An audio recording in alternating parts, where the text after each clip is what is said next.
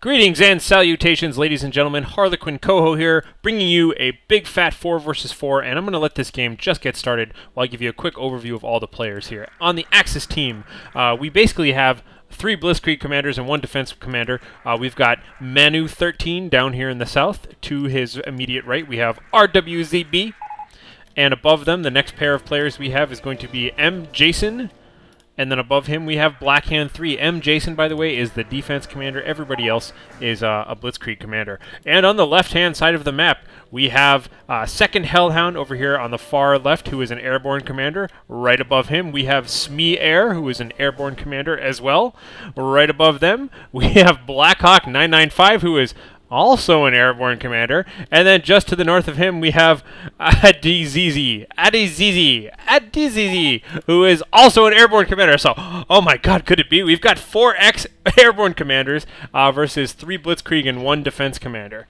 This is kind of a battle of the commander abilities here. I like this. So let's take a look and see where this is going to go. FYI, I have randomized the starting positions, and there is far too much going on here. So, like all 4v4s, I'm going to just try my best to keep up with all of the action on the map and see what's going on and that sort of thing. When possible, I will give some strategic insights. So, seeing where all the units are going, we see a little bit of early clashing going on out here. It's worth mentioning, you know what, I will pause for a second just to talk about this map. For anyone who is not familiar with this map, we do have 3 capture points diagonally and diagonally. Sorry, 5 capture points, but like making a giant V is what I'm trying to say here. So really, this capture point is usually the decider. Everybody kind of wants, the 2 bottom players kind of want to fight tooth and nail over this. These 2 middle ones can push back and forth, and these 2 corner ones are sort of freebies. Usually the right-hand side gets this one all game, and the left-hand side gets that one all game. And of important note is this little fortification up here. Instead of having like a diamond setup or whatever, this V means that we have kind of a empty space here in the middle of the map, and I'll take a quick look. I'll unpause the game while we look at this, and you'll see that this side of the map here is just totally munitions rich. It's a big whole bunch of these really medium point munitions just kind of all over the place in a big building that everybody usually fights over. So huge strategic advantage to capping that. We'll take a look at that in a sec. But meanwhile, let's take a look at the center of the map that has all of the fuel. And we'll see what's going to go on here. So, you know, in a nice little fuel dump kind of looking place here, you've got all these, you know, central fuel points between the 2. You can see right away that we have Smee Air taking up position in one of these buildings. Meanwhile, all of these, you know, Combat Pioneers, Combat Pioneers 3 of 3, doing some serious damage here. They've got, you know, MP40s, and there are 3 of them, that sort of thing. So, Combat Pioneers, pretty cool unit there. Advanced Defense Engineers out by Smee. And this is all just kind of like the kind of playing footsie early game here. We can see that M. Jason, the ever defense commander, quick to throw up a bunker here. You know, I think that may be a little bit too soon, but whatever. That's cool. He's defending a capture point at the very least. We have an early, I'm guessing this is going to be a early assault jeep coming out here. This is level 4. They do cap at level 5, but at level 4 they do not. Just coming out, putting some pressure. We do have the venerable Volksgrenadiers out here for RWZB, backed up by a durable HMG team, backed up by another HMG team. So lots and lots of units just kind of pouring into the center here, fighting over this fuel. Kind of tooth and nail, that sort of thing. In the top position, you'll notice that there's a bunch of charismatic engineers running around up here. Adizizi has got kind of control over this area. However, Blackhand does have control over this building, so he's just kind of sitting in the building. And in the south, we have a little bit of second Hellhound just kind of fighting it out with Manu 13. For the most part, it looks like second Hellhound has got total control over this area. So let's go back to the furious fighting in the center. We have at least 4 different armies here, 2 allies, 2 Axis. And we'll see Manu 13 is even up here, so he's in the south and kind of in the middle here with RVZ doing all this firing. Looks like, again, Smee Air is just stalling. He's just buying time, sitting in this building. You can see that even with all the venerable Volksgrenadiers and the Combat Pioneers firing away at this building, he's still able just to kind of, you know, shrug off the damage for quite a while. Eventually, he's going to have to get out of there, though. But it looks like, for the time being, they are sort of losing control over the center here. RWZB has put a machine gun nest in this building right next to it. And, you know, so pretty much what we're seeing here is a total loss of the center for the Allies, but the Allies are kind of gaining the left and the right-hand sides. So, you know, that's a position that will happen on many maps, but we'll see where that goes from here. So let's take a look back at this top position. We can see that Fatherland HMG team coming on in, trying to support these Pioneers who are you know, trying to secure this area against all odds.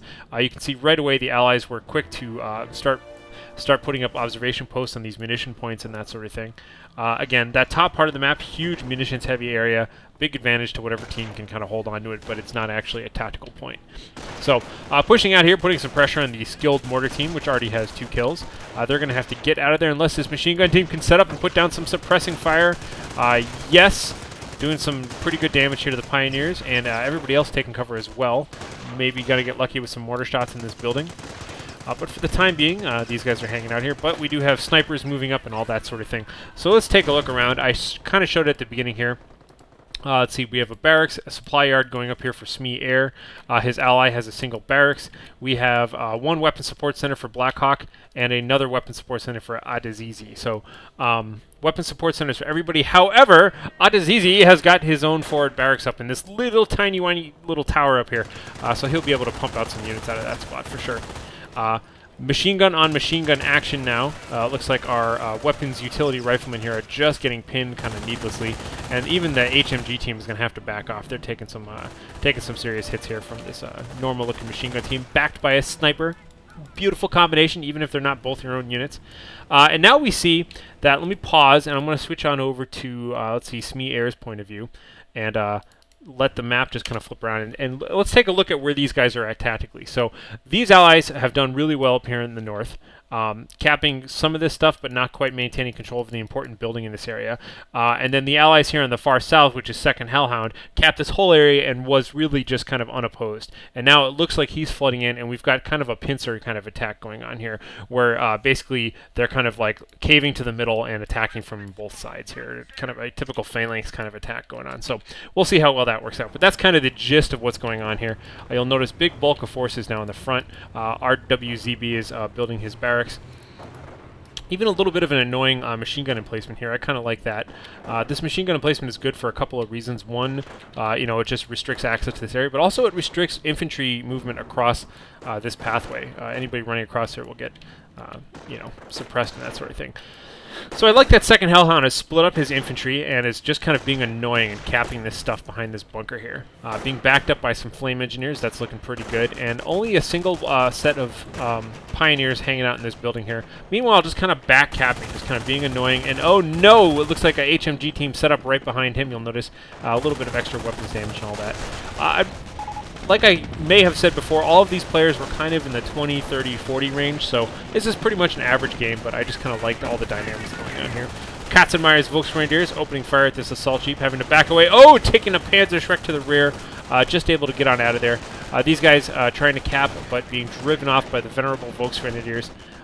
Totally just having to retreat here. So Katzenmeyer's venerable, putting some pressure on this area. Looks like maybe he tried to burn out this bunker a little bit or do some damage to this obs post, but pretty much that whole attack is gone, and now 2nd Hellhound has to be careful because he's totally exposed to being pushed himself now, that he just has a single bunker on this side. So let's take a look and see what's up. That kind of ruined jeep is just retreating.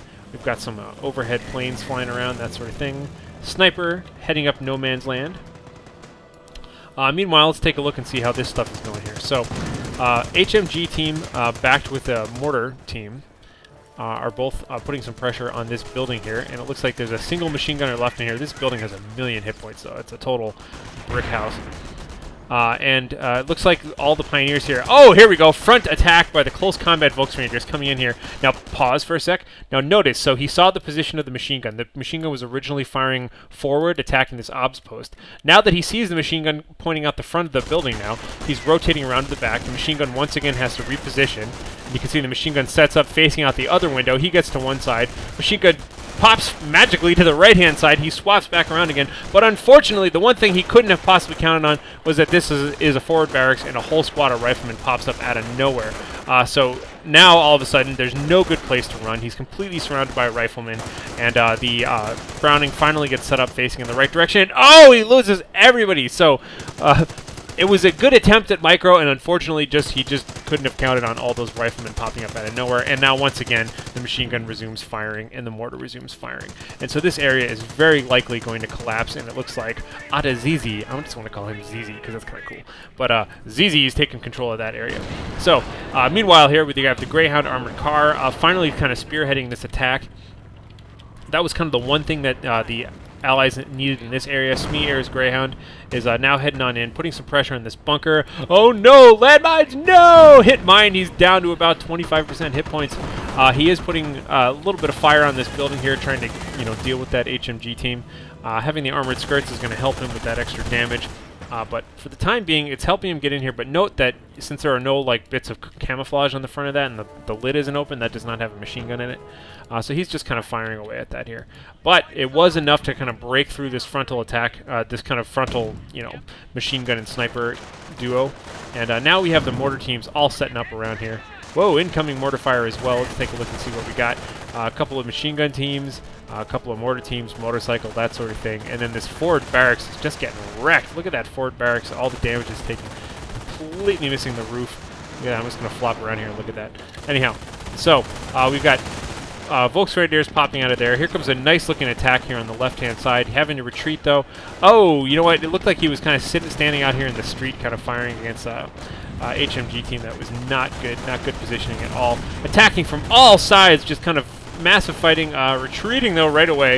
I think he kind of retreated a little early over there. And just getting gunned down. Oh, the combination of mortar and heavy machine gun fire, really lethal. But we do have an artillery strike coming in here. Boom! Taking a chunk out of the roof. Taking a chunk out of the roof. Oh, and that kills everything.